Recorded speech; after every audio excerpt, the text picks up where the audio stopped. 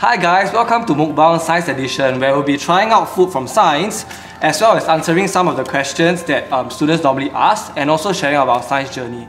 Without further ado, let's us introduce ourselves first. So I'm Jaymond, a Year 4 Applied Mathematics student. I'm Jessie, a Year 4 Life Science student. Hi, I'm Mukbang, a Year 4 Physics student. And I'm Xianfang, a Year 4 Food Science and Technology student. Okay, so let's begin getting the cards. Let me start. So, the first question that we have is that I'm interested in other areas on top of my major, so what are my options? I was supposed to eat. I guess I can't eat now.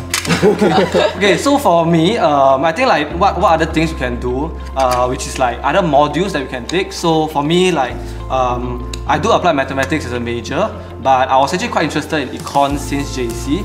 So I actually took a minor in econs, and I think for econs itself, it actually broadened my scope of learning and really allowed me to understand how math can be applied to other things. I'm going to cut in now. Another common question is that whether it's expensive to go on a study abroad program. Okay, so I went on a study abroad program, or we call it SAP for short. Last year I went to the US, to Georgia Tech. So it definitely depends on where you decide to go. So for me, because I went to the US, the cost of living is a bit higher, so everything was a bit more expensive. But it's definitely worth the price because first of all, you're still paying NUS school fees, even though you're going to these overseas universities, and they offer this kind of cultural, and they also offer modules that are outside of your major, as well as more extensions to your major, which are very fun to take as well. So even though it might be expensive for some, it's definitely worth the experience to just go there and live on your own and try to cook on your own as well. So Wait, what do you learn how to cook? You just go you just go there and then you realize the food is too expensive and then you start cooking. So you have no choice but to Yeah, cook. you have no choice.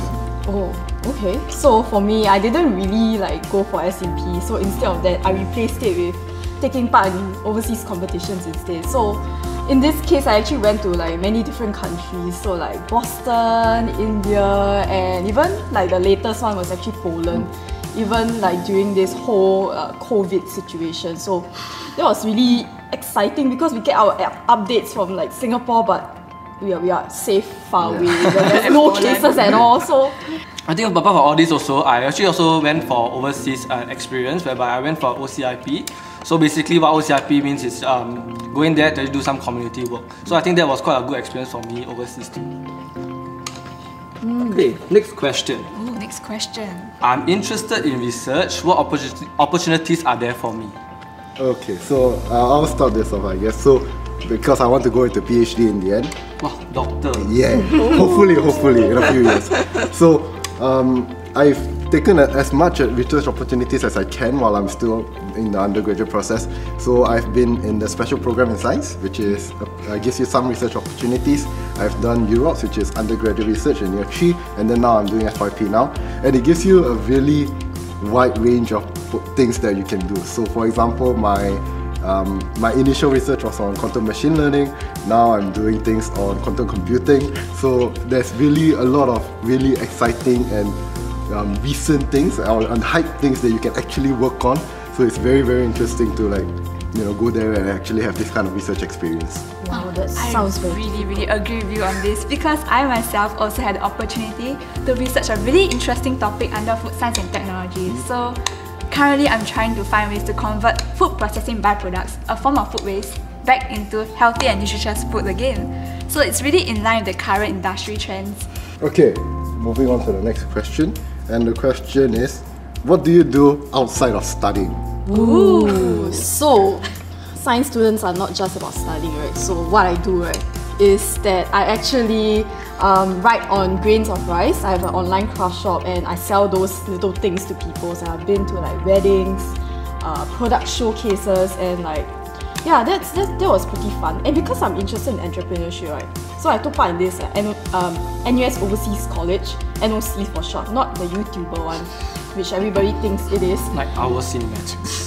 Yeah, not a plug for them, but so essentially I took part in that. I actually interned in a local medtech startup and I learned all about entrepreneurship because I'm actually from a life science background, right? I had to learn everything from scratch and to learn to pitch to people and write financial reports, which is actually pretty tough for me. But after that, I liked the whole startup environment a lot, and therefore now I'm quite interested in the biotech industry and actually have a startup there.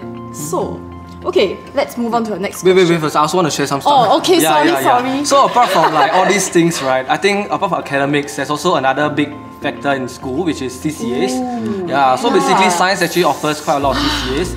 Like you want to do sports, you want to do volunteering, you want to do some leadership positions, all these things are available out there. So like I mentioned to you all, I did an OCIP. So I also did a volunteering program where I kind of met her before, but I don't actually remember that I met her. Oh, that's so sad. I'm so sorry, but too bad. Then basically apart from that, because of all these things and all these opportunities to actually take up leadership positions, eventually I started my own project in NUS, which is a migrant project. So basically it's called Project WOW, like wow. So basically we actually raised awareness for like migrant workers, as well as provide opportunities for students to actually get to interact with migrant workers and hopefully understand them a bit better. Now you can take your next question. Fine. So the next question is, could be something that is in all your minds and our minds as well. Can I get a job after graduation? This is such an important question for all of us because you're all final year students. The answer, of course, yes! But you can also prepare yourselves for job hunting after graduation by simply taking up internship opportunities while you're studying in science. So for instance, I managed to take up an internship at a milk manufacturing company under FST's professional placement program. So it was a really enriching experience for me to apply what I've learned in classrooms to real-life situations faced by food companies. So for me, right, as I mentioned earlier, I interned in a medtech startup where I was actually a business development intern, and that's not really life science related in general, apart from the fact that it's actually a medical technology company. So, and beyond that, because of the special programs in sciences that Moyong took part, I also took part in, I actually got a research internship out of that. I interned in a laboratory in Duke NUS Medical School. And it's because like special programs in sciences actually have a huge alumni network, like up to like 20 over years. So we actually use that to our advantage. Yeah, that's pretty cool. Yeah. Okay, our last question. So since like we all mentioned that we are old and graduating soon and year 4, okay, what are our greatest takeaways from science? Greatest takeaways. Now we need to ponder over and think. Yeah, I mean, because like I mentioned, right, I did a research internship, but my final destination, I believe, will be academia. Final destination. Okay, not final destination, but the next phase. The next stop is actually PhD. So all these internships and research opportunities actually gives me the right tools or the right knowledge to actually move on to the next stage. So I actually applied to like schools locally as well as the US. I'm waiting for the results, so hopefully things go well. All the best to you. Are you ready to be called Dr. Jessie? Not the medical doctor though. Don't update us, okay? Yeah. For me, my greatest takeaway is actually the discovery of my passion for food throughout my 4 years at Food Science and Technology. Food! What about? Oh, so for me, I started school thinking that I'll go into astrophysics and things like that. But my 4 years in physics actually taught me that my passion actually lies in another field of quantum sciences. So that kind of realization has really helped me on choosing my PhD careers and things like that. Okay, so for myself, my greatest takeaway I think is really like the friends I made, as well as like the opportunities that I had in science, whereby I get to develop myself as a leader and like get new skills that I think will be very, very applicable when I get a job lah. You will. But after this, will you still remember me? I don't know, man. Up to you lah. Will you still remember me or not? Of course lah. Okay lah, then you can remember me, I won't remember you. Okay, so I'm fine. sure. Okay.